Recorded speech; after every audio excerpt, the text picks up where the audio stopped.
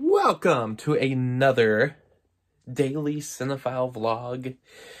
Keeping it up now on, I believe this is the 55th vlog I've done for the channel. Every day since the beginning of 2021. So, I make daily videos.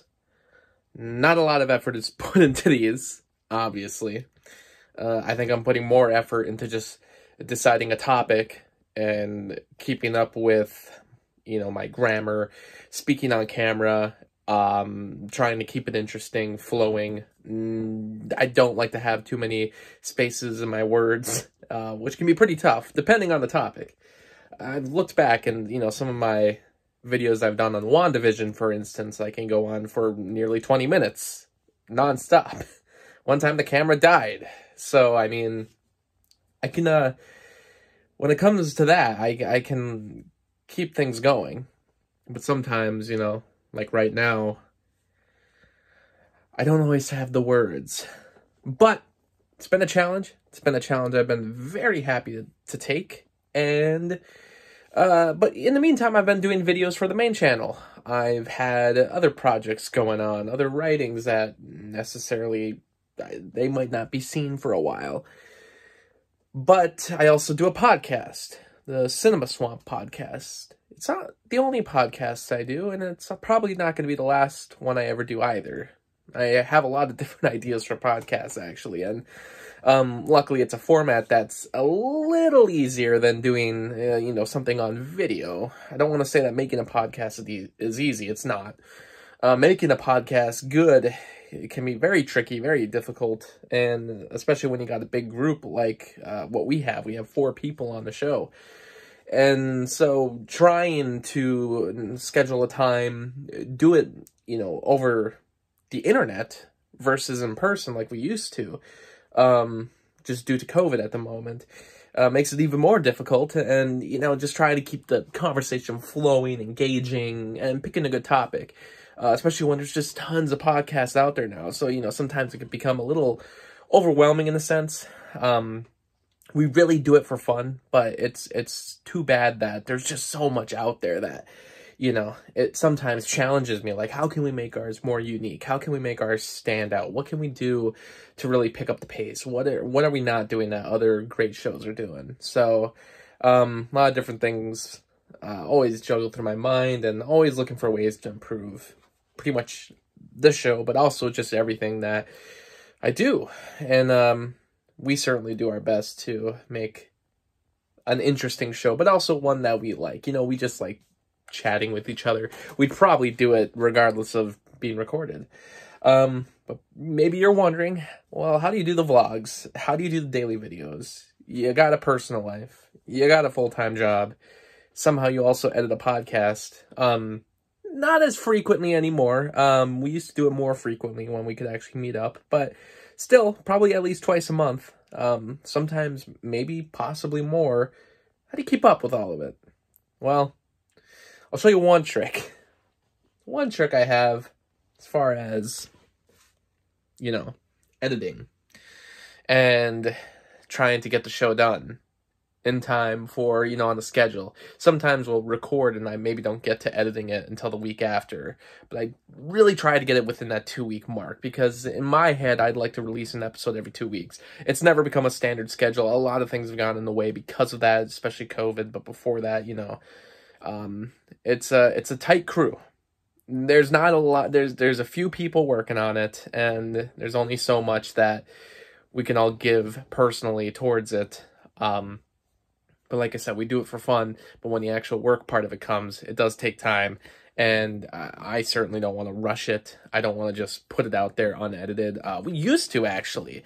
There wasn't a lot of edits on previous episodes, but I started to really chop it up to get rid of a lot of the spaces and, a lot of the words that come between the phrases, like a lot of ums and buts and pauses and things like that, just to kind of pick up the speed. I think a lot of people listen to podcasts on a faster tempo nowadays anyway. They kind of have a way to speed it up on iPhones, so I think a lot of people choose to do it that way. I know I have to listen to some podcasts, because it's just, there's so much content out there. There is so much out there. it's impossible to keep up with everything.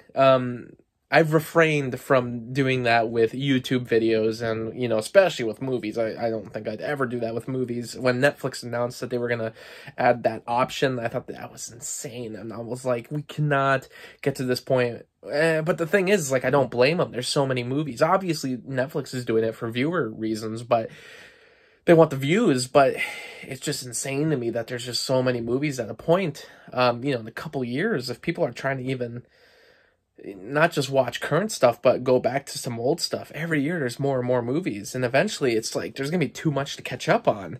I still have so many movies I want to watch, and I've said before, I'm like, it makes me sad to know that it's impossible to see every movie.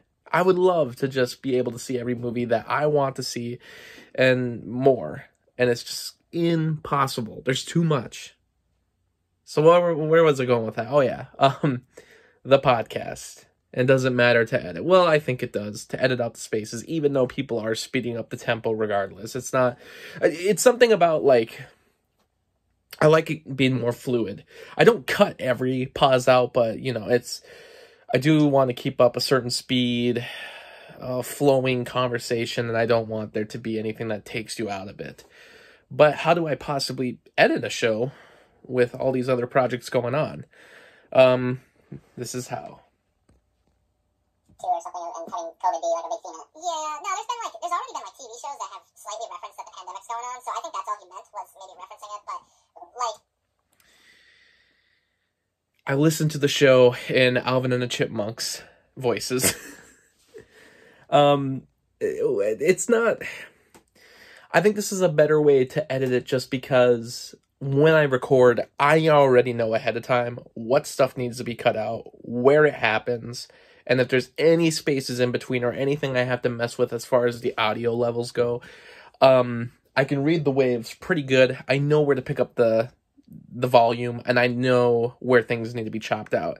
And what's great is that on the timeline, you can easily kind of tell where there's spaces, where there's moments that need to be picked up on the sound because it was a little too quiet. It's been pretty rough during COVID just because there's not great mics for everyone to work with. We're kind of working with whatever we can get our hands on to record. Even I got a mic on me, but, you know, I just got so many different video production tools. I'm the one that holds all the mics, so, you know, other people have been using, like, laptops or their phones, so it's like, the sound isn't awful, but you definitely have to mess with the volume a lot more than I ever had to before because everything was in front of me before. I didn't really ever have to mess with the audio after the fact. Now I do, so that's one thing I'm looking forward to once the pandemic's over, is when we can record in person. I could just do all the audio right there, the volume anyway, so the only thing I'd have to edit is chopping out, you know, the spaces and certain things that just need to be cut out that weren't really part of the conversation that the podcast was centered on. But yeah, that's how I get through it. It's worked for me. It's helped to pick up the pace of finishing the episode within that 2-week margin. And it gives me more time to work on other things. It still takes a while. It doesn't, you know, it really turns like a 3-hour project into a 2-hour project. That's just an estimate. I'm not saying that it takes, you know, every episode takes that long, but, you know, that's probably the average, if not a bit longer, depending on what I have to add after the fact and any changes I make before posting. So, but like I said, it really maybe cuts like an hour of time out, but an hour of time being cut out saves me an hour to do other things. Other things that very much need to be done, especially for my mind, that just, it never stops. It never stops creating other ideas and, you know, creations and stuff I want to get done. So I'm going to continue editing, but thanks for watching this vlog. Leave a comment and a like. Let me know how you get through some of your creative processes, and if you're going to subscribe, which would be great, make sure to use that bell icon, because YouTube is hiding the videos as always. Or it seems like it anyway. Thanks for watching.